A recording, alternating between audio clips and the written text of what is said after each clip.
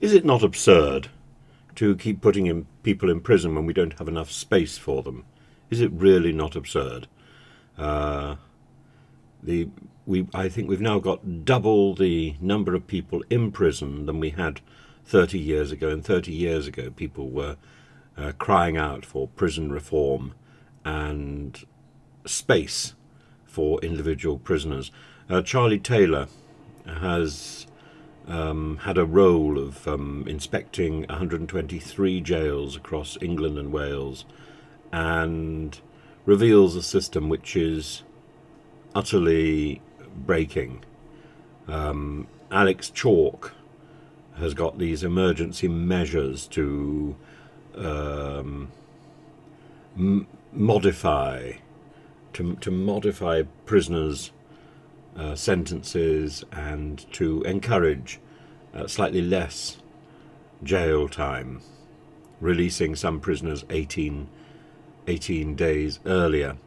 225 people are in prison at the moment. That's outrageous. And the amount of money that we pay to keep one prisoner in prison is often more than we would pay to put one child through a private education. For what reason?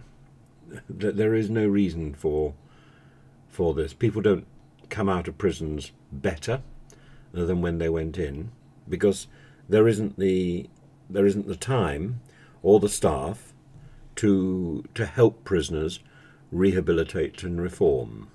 We're just simply locking people up for a period of time at huge expense. And it's the expense which perhaps is the thing we should bear in mind.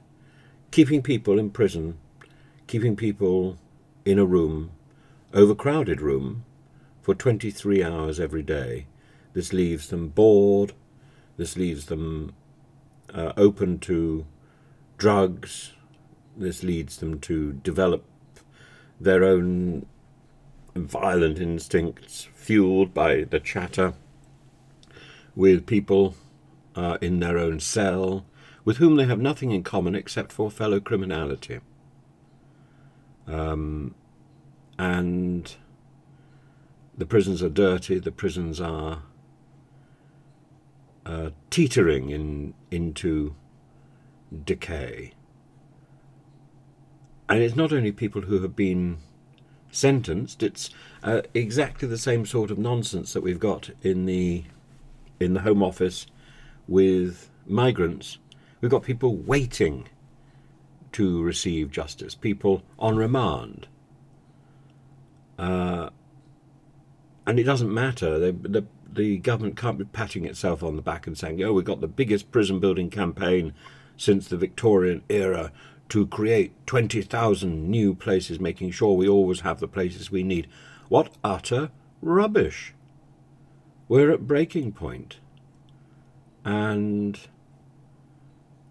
again, it doesn't matter whether we're going to be repatriating foreigners who have been in British jails. It doesn't matter, because we have been trying to use prisons to solve our problems. Solving our problems is not about putting people in prison. Solving our problems is about changing people's attitudes. Pentonville, built for 500 inmates, now has more than twice that amount. Wandsworth, 1,600 prisoners, built for 1,000. Bristol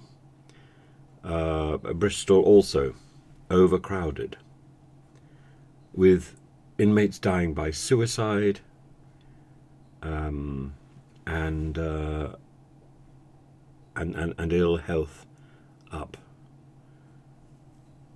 There must be a better solution for punishing people who have done wrong, and trying to beef up the justice system while failing to sort out the the prison system is a madness, an utter madness. And there have been plenty of people saying the prison system is the buildings are not sound. There's not enough of them, and there's not enough staff. And we should be attracting that sort of. We should be attracting more staff to manage our prison population. Maybe we should be attracting more people from abroad to do so. Maybe we need more migrants to manage prisons.